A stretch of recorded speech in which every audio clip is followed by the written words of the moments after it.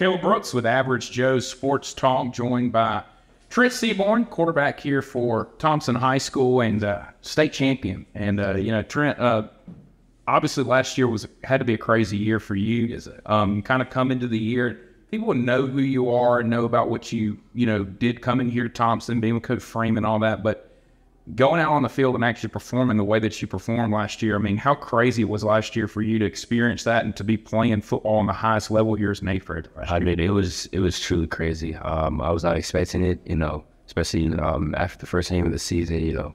I went into the fourth quarter and I threw a touchdown that first drive. And ever since that game, I didn't really know what to expect throughout the season, so I knew I just had to stay prepared and stay ready to go and want to line up what was called. Talk about coming in, throwing a touchdown in the fourth quarter. What was that like for you? Do you remember your emotions going out on the field and what was kind of going on in your head? I mean, I didn't believe it. I mean, I was 14 at the time. This is my first high school game. And just going in the first drive to throw a touchdown, it was absolutely crazy. I mean, our fans, they loved it, and it was really, really cool.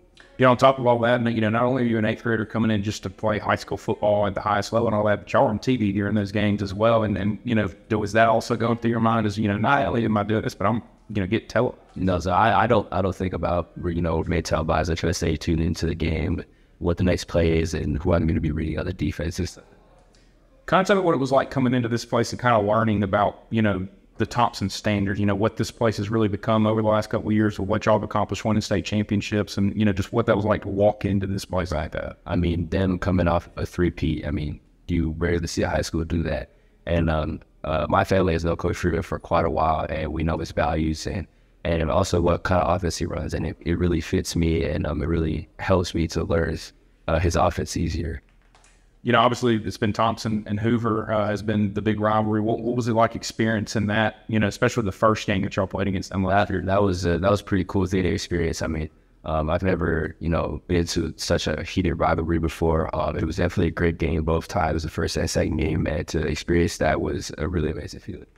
When you look at, last season, at what point do you feel like for yourself that you really started to get comfortable and kind of take control of the offense, take control of the team the way that you kind of look like you really did, especially in the postseason? I think towards the middle and end of the season, when I started to get in a little bit more, I was starting to feel the groove to how fast the high school game was played. It's not like youth football.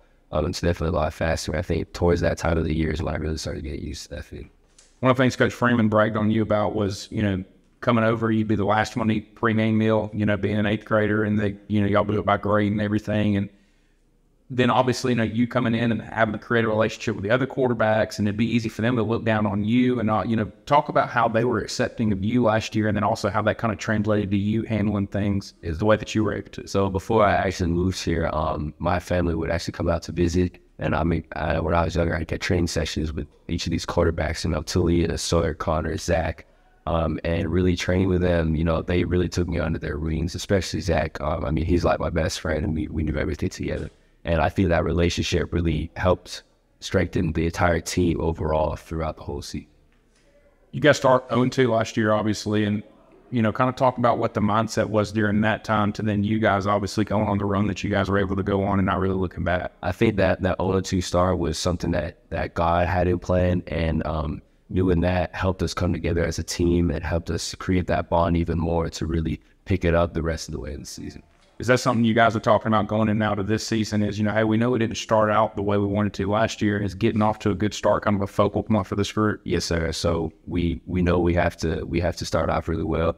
But really overall, it's up to God what he wants us for us. What's the pressure like of playing at a place like Thompson now where, there is an expectation to win games, not only win, but, really dominate on Friday night? I mean, there is that expectation, but Coach Freeman always talks about how we can't create pressure for ourselves. That's really just a mental thing and just a state of mind. And really, we just have to, be calm and not create that kind of tension in ourselves, because when we do that, we get a nice break. One of the things that I've been impressed about with Coach Freeman and watching him over the years and seeing how he handles things is he's great X and O coach, obviously, but the way that he kind of talks about the mental game and kind of helps guys with their mentality and all that. I mean, how important is that for a team like this that is dealing with a lot of the pressures that, we just talked about? I mean, he knows his offensive stuff. He knows how defense plays, but his philosophy too is really a big part of him. I mean, he's always talking about how we have to stay mentally ready, mentally prepared. And I think that's really important for a football player. You're a man of many talents. You know, obviously you throw the football really well, but you do a lot of stuff off the football field that you're really good at as well, playing instruments, doing that type of stuff. What got you into playing instruments and doing that? And then also, how does that translate to you, you know, understanding the playbook, having to read music and do all that through the years? So I started off playing the alto saxophone in third grade. This is back in Colorado, and then we moved out here, and I switched to the baritone saxophone. And I really had a passion for music. I really love to listen to it. I love to play it, you know, perform in a band and stuff like that. And the translation of music to football is a little bit similar. I mean, while you're reading your music and your sheets, you're also having to watch the conductor at the same time. And it's kind of like reading the defense and receiving the play calls from the coach and knowing how to read it and what to look for. Last year, you know, playing at Jordan-Hare Stadium, what was that like for you? You know, you'd obviously played during the year. You played against Hoover at the Met, done all that. But walking out into Jordan-Hare Stadium, being in a state championship setting, what was it like for you, especially early in that ball game last year? It was pretty surreal. I mean, I didn't believe it was happening, but I really put those feelings aside and focused on the actual game and what the game plan was and what we had to do to win the game. At what point did it really kind of hit you, you know, the way that you played in that state championship game? I think after maybe the first or second touchdown, I really thought, wow, I actually am doing this. And, you know, I really couldn't have done it without the rest of my team. You know, they were a big part of why we won it. It really wasn't just me. What was your favorite pass that you had in the state championship last year? I think probably my favorite one was we were going, I don't know which direction we were going, but I did take a drop back and I threw it to Corbin, who had 5 touchdown passes. And as soon as I threw, I got crushed from the blind side, and it was just a perfect right in his bucket. He ran the perfect route to beat the defender and caught it for a score.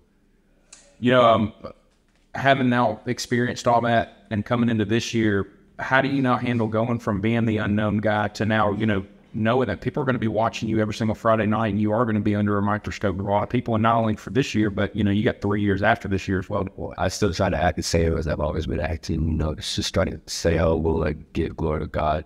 Also, you know, we have a new team and I think we have high expectations for this team, and I think we're going to do really well this season. Talking about some of the new guys that are going to have to step up now and replace, you know, some of the guys that graduated from last year were obviously big-time players. And, you know, what's really impressed you about the guys that are stepping into those roles now with this year's team? They're definitely guys. So our O-line graduating, and they're definitely guys this year that have stepped up and led that O-line. And I really, really have gratitude for that. Also, our receiving core, we have some young guys, but, you know, our veterans are helping those young guys to learn the plays, learn the playbook, and really get better. And then also on the defensive side, I think we're always going to be good on defense. I mean, we've always got players. We've got a great defensive coordinator, and I think we're always going to be over there. We saw you out there doing 7-on-7s right there at the end of practice. And, you know, how big is that you're able to do that type of stuff during the summer? How much does that help with the chemistry going into a season and, you know, being able to not only just do 7-on-7 against your team, but then the competitions y'all go do, going to camps at Auburn, Alabama, Sanford, you know, all the different places y'all go to? I really think 7-on-7 is good for us as a team because, you know, we are going against the top D1 defense. And it also develops a chemistry between me and my receivers, and also developing new plays for our playbook and how to beat different defenses. Going into the year, you know, we talked about obviously the focus being getting off to a better start and things like that. I mean, how important is game one? You're going to be on the biggest stage in the whole entire state, being at the Crampton Bowl, playing in the Champions Challenge. You know, how important is it to go and kind of reestablish, you know, hey, we're still a top 10 year? I think that's a really important thing for us to go out there and to really win that game. You know, that'll be a great step stool for us for the rest of the season. Awesome, man. Listen, really appreciate you taking time to sit down with us. Congratulations on all that you've accomplished so far, and really looking forward to seeing you continue to grow here and continuing to see what you become here at Thompson High School. Thank you so much.